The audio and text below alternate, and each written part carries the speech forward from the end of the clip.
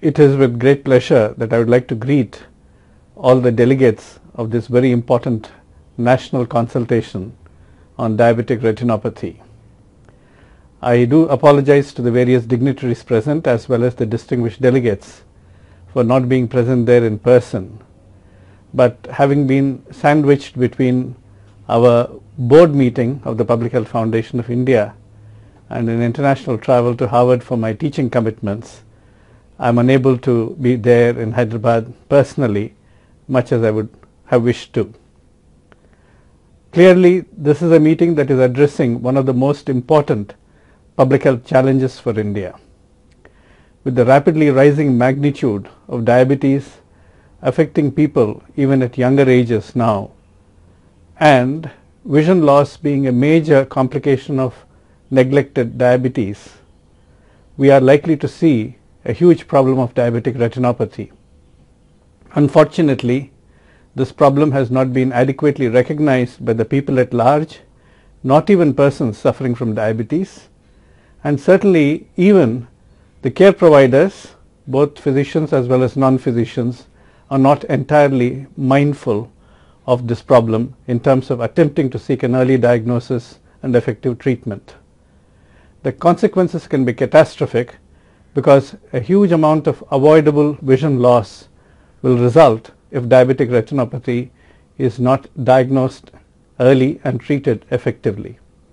And this consultation, therefore, is a very important public health endeavor.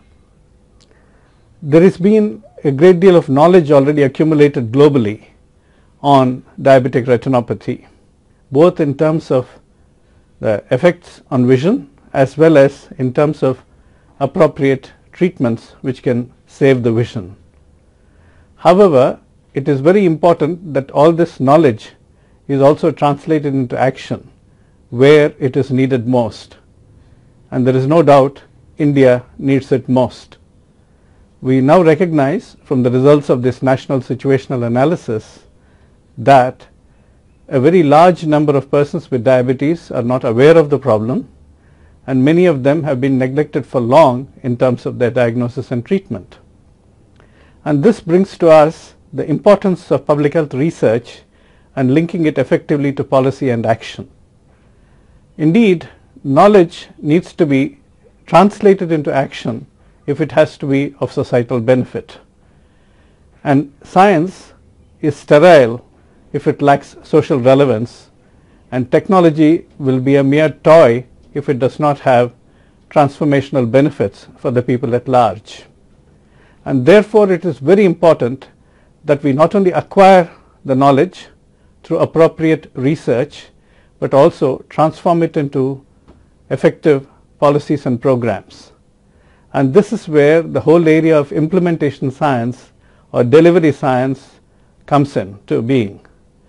And here we must recognize that the purpose of research, especially public health research, is to generate evidence-based, context-specific, resource-sensitive, culturally compatible, and equity-promoting recommendations for policy and practice. Here, evidence-based and equity-promoting are the cardinal attributes. The others can possibly be dealt with. Context specificity is important, certainly context relevant, but some of the contextual factors which hinder recognition or block a program can be altered by other interventions. Similarly, while resource sensitivity is important, we can certainly augment resources through appropriate increase in government allocations or even private philanthropy. And culture is a dynamic process which can be addressed sometimes through behavior change communication. So, being evidence-based and equity promoting is critical, and here we cannot see a better example than salvaging the vision of people at risk because of diabetes or other problems. And therefore, if we have to really advance our research into the action pathway for health programs, we now need to see that the National Program for Prevention and Control of Diabetes, Stroke, Cardiovascular Disease and Cancer is now also including the element of diabetic retinopathy. Similarly, the National Blindness Prevention Program too must bring its energy and attention to the prevention and treatment of diabetic retinopathy.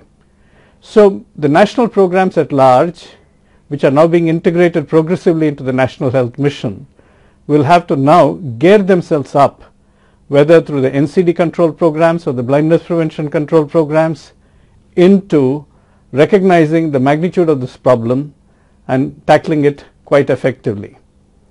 Indeed, we do require this implementation research or the delivery science for two purposes. Firstly, we need the knowledge from research for implementation. Secondly, we need knowledge from research on implementation, even when programs are actually being implemented, to see whether they are functioning well, to have embedded evaluation which will enable us to monitor closely the progress of the actual program elements, and then see what mid-course corrections are required, and then to have an objective end-line evaluation as to the actual impact of the intervention. And therefore, we require the kind of knowledge that has been generated from the situational analysis to sound a red alert to policymakers and the public alike as to the magnitude of the problem and the cost of neglect. At the same time, we must gear ourselves to support the policymakers and the program managers with operational research even as the program is being implemented, so that we can increase the efficiencies of program delivery and then come forth with an objective end-line evaluation. Therefore, this whole area of implementation research is becoming very important as the key link between innovation and impact. An innovation will not be an innovation if it is only stopping at the point of discovery.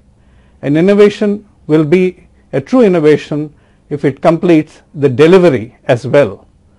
And indeed, a difference, to be a difference, must make a difference.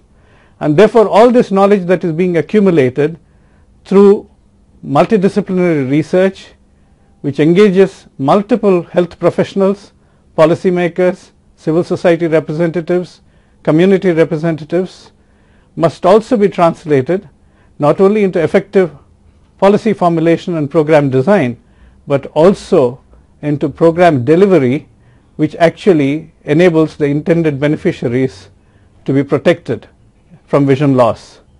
And I am sure this effort, which is being made through this national consultation to create a broad platform, not only for the dissemination of this knowledge, but also for creation of new knowledge translation pathways into programs and policies, will be eminently successful in raising the awareness as well as the action level related to diabetic retinopathy.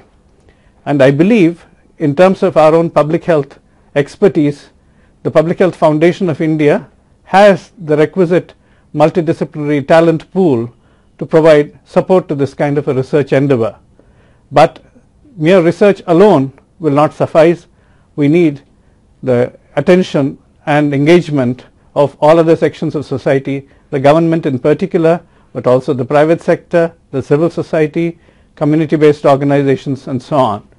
And therefore, this has to become a truly all of society effort, and then only can knowledge be truly translated into a transformational endeavor. And I have full confidence that this consultation will provide the impetus for not only that kind of a coalition building, but also for ensuring that ultimately a large number of Indians will be protected from diabetic retinopathy, and that they will be able to lead full and fulfilling lives with the vision that they can enjoy. Thank you.